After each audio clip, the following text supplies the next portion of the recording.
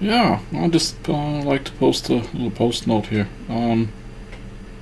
In the Windows Update page, you will be getting this notification.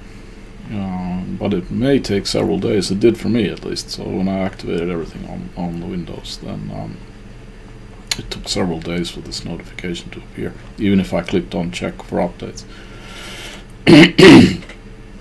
And then this notification will sometime in the future change to a message that Windows 11 is ready for download. If you want to do an in-place upgrade, then you will get that notification here.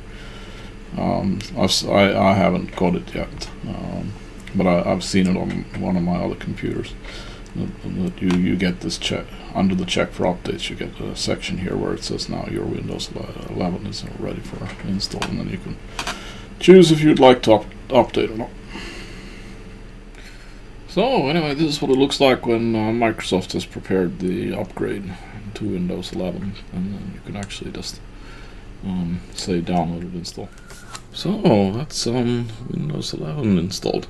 So everything all the basics seems to work, at least.